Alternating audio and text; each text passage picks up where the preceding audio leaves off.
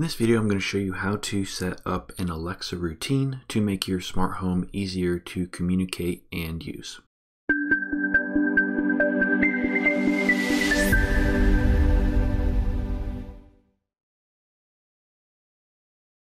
Hi, this is Justin from Simply Smart, where we make smart home technology as easy as 1, 2, 3. So if you're interested in smart home technology, consider subscribing for more content like this. And in this video, what we're going to do is we're going to open up our Alexa app and we are going to create some routines. So I have a bunch of routines here that I've already created that I use every day. And I'm going to show you how to set up some of these, and I'm going to show you some of mine that I've set up as well. So if we go over to, let's just go back out to the home screen. So when you open up your app, you're probably going to land maybe on your home screen or wherever you left off last. What you want to do is go up to the 3 little lines at the upper left hand corner, tap that, and about in the middle there you have routines. What you want to do is tap routines. All right, now once you get into routines, it's going to say your routines and featured. They're going to give you some suggestions here. And if you have any routines, your routines are going to show here. Now you can run a routine just by hitting the play button on the right hand side. But to create a new routine, what you need to do is go up to the upper right hand corner and tap the plus. Once you tap the plus, you're going to have 2 options, and basically you're going to have to add when this happens, and then an action will follow. So we're going to tap the plus on when this happens, and now you have all of these options here. And they actually just did add Alexa Guard, so that is excellent because that was definitely missing. The most common one you're probably going to use is voice. So if you tap on voice, what it's going to do is say, when you say Alexa and then whatever phrase you enter, then it will do the action that we set up next. You can also do schedules. So you can have something happen at a certain time at sunrise and sunset. So if we tap time, you can select a time, and then you can select whether you want to repeat it every day, weekends, weekdays, or only certain days. Maybe you have something that you want to have happen only once in a while or every Tuesday. You can have that set up as well. The smart home, you can tap that, and what it's going to show you is all of the devices that it will allow you to use that are in your smart home. And you can see that most of these are motion sensors or open and close sensors. It does not allow you to use currently all of the devices that are in your smart home, but hopefully they will fix that soon. You can also use your location. You can use echo buttons, and if we go to Alexa Guard here, when it's set to home and away, you can have certain things happen as well. All right, so before we set one up, I'm going to show you a few examples of the ones that I have set up. That way you have an idea of the things that you can do. So what I have here is the first one is Alexa, it's bedtime. If we tap on this, it's going to open up and it's going to say, when I say that phrase, it's going to turn off the light in Ari's room, and it's going to play Babbling Brook, so he has some noise while he sleeps. And it's only going to work on the Echo device that's in Ari's room. That's a pretty good one. Get ready for bed, dims the lights in his room to 30%. Plays kids lullabies on Amazon. Here I have a smart plug hooked up to something that needs to be reset often that's in a closet. So I just have Alexa reset Bluetooth, and it will automatically turn off the smart plug, wait 5 seconds, and turn it back on. So that way it can easily reset that without me having to open the closet. Automatically just does that for me. And that will turn on the dining room lights to 50%. Turn off the family room light, run our dinner time scene that we have set up in SmartThings, and say a phrase. We also have Make My Son Happy.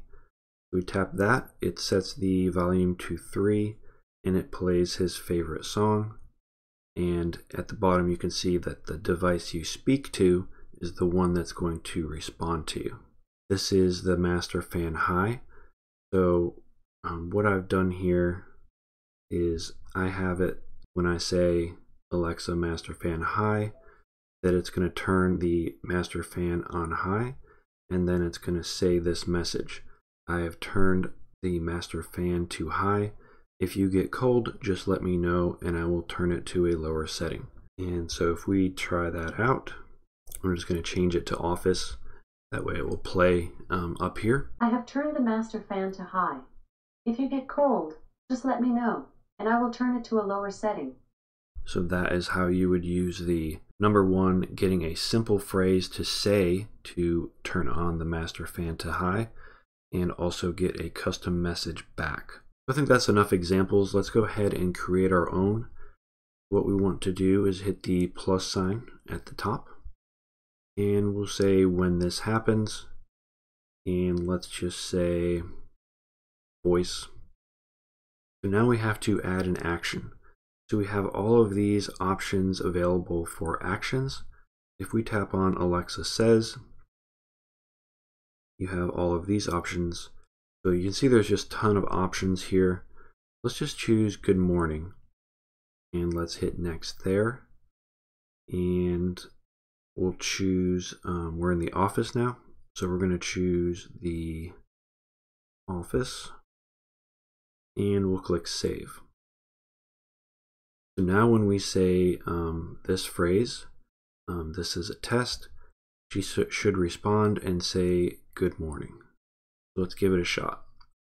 Alexa, this is a test. Good morning. The jukebox debuted 130 years ago today at the Palais Royal Saloon in San Francisco. Too bad Arthur Fonzarelli wasn't there to bring it to life. Hey. Now, if you want to edit it, all you need to do is tap on the one you want to edit. And if you wanted to add another action, you can hit the plus sign and you can add any of these actions.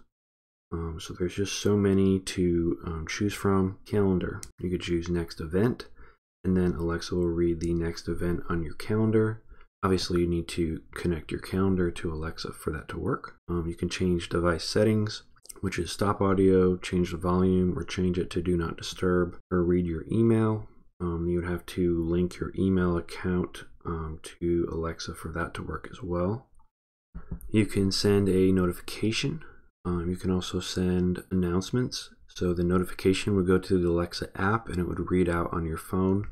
The announcement would send to all of the devices in your home that are set up for announcements. You can have it play specific music. So you could type in the song, artist, and playlist, and you can select a provider. And you can also have it run for a certain duration. So if you only wanted it to run for an hour and then turn off, you can do that. Something like that. You can get news, you can have it execute skills, you can also have it control anything in your smart home. So that's really important because you can put in the phrase that you want to use to control something. So rather than having to follow the exact way that Alexa wants it to be done and use extra words and have to say exactly how it's set up in your smart home, so it will control exactly what you want. You can also have sounds in here as well. So say if you had a open and close sensor, you could come into here and you could choose a sound and it would automatically play that sound. You can get traffic update. This is a delay here. You could add a delay in between two automations, and you can also add the weather report. So let's go ahead and add a sound. So we're going to go ahead and we're going to click sound, choose animals, and we'll do a lion roar. So now you can see that we have the interesting fact here and have the good morning, and then we have the lion's roar. And on the side you have two little lines, and if you tap there you can rearrange these. Now sometimes it will tell you that, the music has to be on the bottom or top or something like that. So sometimes you can't get them exactly the way you want them to be. But let's test this out now. So what this should do is it should do the lion's roar and then give us the good morning and an interesting fact. Good morning. And obviously you can tap that again and you can add another action, add the weather, click on next. Now we have the weather report. And if we want to delete something, let's tell you something new. Let's go ahead and delete that. You just tap on the negative sign on the left hand side and that will delete it. Go back. It's updated the routine. Let's go ahead and try that out. In Myrtle Beach, 61 degrees Fahrenheit with cloudy skies. Today, you can look for lots of clouds, a high of 66 degrees and a low of 51 degrees. Now, if you wanted to delete this routine, you would tap on the routine and you would go up to the top where you have the three little dots, tap that, and then you have the option to play the routine or delete the routine. So if we click on delete, it'll say routine deleted successfully and take you back to your routine screen. So that is pretty much how you create a routine. You can see it's very easy, but there's also a ton of options. So that is pretty much all I wanted to do, is show you basically that, number one, that the routines is here, and that if you're not using a routine right now, that you definitely want to experiment with this stuff. It's not hard at all. There are so many things built into the routines now that it gives your Echo devices just so much more power, and it gives you an easy way to send commands and communicate with your Echo devices, and really add some functionality very easily. More and more stuff is going to be added, so definitely start using these, get used to how they work, and if you have any questions or have any problems, let me know in the comment section. Otherwise, I will see you in the next video.